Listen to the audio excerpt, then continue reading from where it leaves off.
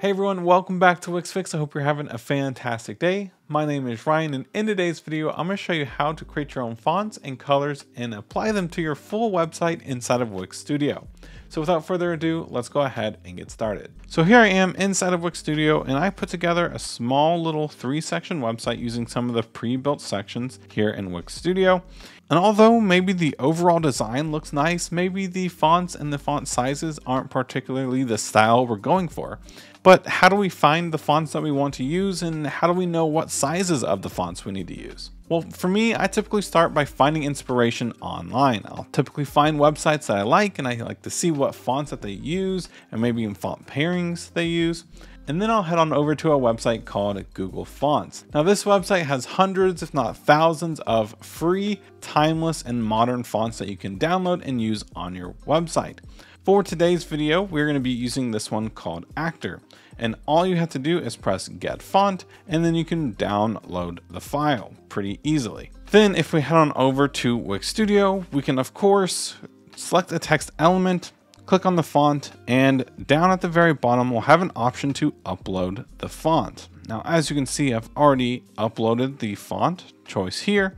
So I could easily just change the font to Actor, and you'll notice that changes it here. However, for now, I'm just gonna undo it because I'm gonna show you an easier way to do this in just a second. But before we actually do that, how do we know what font sizes we want to use for our website? Well, I recently saw a video by Design Path, who also makes Wix Studio videos, so feel free to check him out, where he made a video talking about this website called Typescale. Now, if you are not aware of modern web design principles, a lot of the font sizes are based on a rem, unit of measurement. Now, rem basically is a multiplication factor of your base font size. So right now we can see our base font size is 16 pixels. So if I switch rem over to pixels, you'll see our paragraph 1 is set to 16 pixels. So if I switch back over to rem, you can see that this is set to 1 rem. So if we head on up to heading 1, you will see that this is almost 3 rem. So if I switch over to pixels, you can see it's almost 3 times 16, which would be 48. So it's almost 3 times the default value here. Now, one reason I really love this website is over here on the right-hand side, we can actually expand this panel and we can kind of see what the website would look like using this scale preset. Now we can easily switch this scale preset. So maybe we do 1.25 and we can kind of see it adjust on the page. And maybe we like this sizing, or maybe we like this one and it's a little bit bigger and I think it looks really clean. However, for today, I think we're going to choose the 1.25 major third preset. So if we go ahead and unexpand this, make sure that this one's on pixels, we can kind of see the values that we need to set up inside of Wix Studio. And what we're going to do is head on over to the site styles icon right here and open this up. Now you're going to notice 2 things. We have typography at the top and we also have colors. Now we'll touch on colors in just a minute. For now, we're going to focus on typography. Here we will be able to set up our font. So if I click on this heading 1, we can change the font. So of course I'm going to choose the one that we uploaded. However, for the font size, if we head on back over to type scales, we'll see that this one is set to 61. Now, I'm personally a fan of even numbers. So what I'm going to do is set this to 62. And then a cool thing about this is we can actually set up min and max numbers. So typically for the minimum, which will be viewed on mobile, I might set this one to like 32 pixels. This may take some guess and check, but for now, we're not going to really worry about it. Once we are done with this design, we can press apply. Once we press apply anywhere on the website, you will automatically notice it changed the text to our new heading 1 style. Now, as of right now, there's no other text elements on this page that is using a heading 1, so it didn't update any other text. However, if we select this one, we can see that this one is set to a paragraph 2. So if we go over to site styles, scroll down to paragraph 2, and let's go ahead and edit this one. For this, we're going to say actor. I also sometimes like to make the paragraph fonts a little bit lighter, so it's not too much black, just to kind of separate it. And then for mobile, or the minimum number here, I will set this to 13 pixels. Now I'll go ahead and press apply. And now everywhere on the website that had a paragraph 2 style, you can now see has been updated. Okay, so now I have updated all of the fonts here in our typography section. And if we take a look at the website, you can kind of see everything has been updated and looks really, really clean. However, now let's talk about colors. If I switch over to our other page, we can see that there is this website. Again, I used a pre-designed section. However, maybe we don't really like the color choices here. Everything right now is linked up to our site theme colors, but again, maybe it's not exactly what we're looking for. So for this, I'm actually going to be using a website called Coolors. It is a great place to kind of explore different color palettes and use them on your website. Now, if we head on over to tools, we have a few different options to find colors. We can either create our own palette, we can explore already existing palettes, or we can even use an image picker tool, which allows us to upload a photo and create a palette from that. Now for today's video, I'm just going to press explore palettes. Now for the section that we have built, maybe a nice pastel style will work.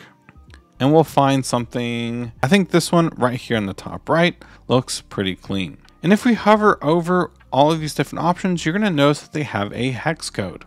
And if you just click on one, you'll see it gets copied to your clipboard. So if we head on back to Wix Studio, open up our site styles, and switch on over to the colors tab, we'll now have all of these different palettes that we can set up. For the color that we have selected, it might be a nice action color. So if I edit the entire color range by pressing the little pencil, we can then paste in our hex code and press apply. Now, in this instance, the color that we want as our main color is in the second column here. And maybe a lot of our elements on our website, the background color is linked to the third column for our action color. So what we can easily do is just edit one of our colors in our palette, and we can either adjust the saturation or brightness or whatever, or we can, just like before, we can just throw in the hex code and press apply. And it was just that easy. Now we also have more colors. So for this background,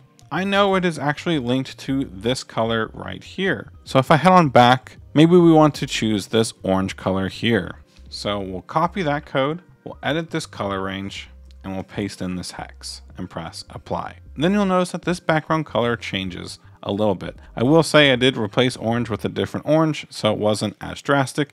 So just to kind of show it a little bit more, I'm just going to choose this color temporarily, and I'll paste it in, and you'll kind of see how that changes the color. And honestly, that actually looks pretty nice together, especially with it kind of pairing with this woman's shirt here. However, let's say we're not a big fan of the white and black. Maybe we want the white background to be kind of an off-white, and maybe we want our black text to all be maybe slightly off black. So what I'm going to do is grab this light color here, which is a variant of our action color, and I'm going to raise the saturation up to where it's very, very light. And we'll have something that looks like this. So FFF 9F7. I'm going to remember that code. I'm going to come over to our white, change this to FFF 9F7, and then go ahead and apply that. Okay.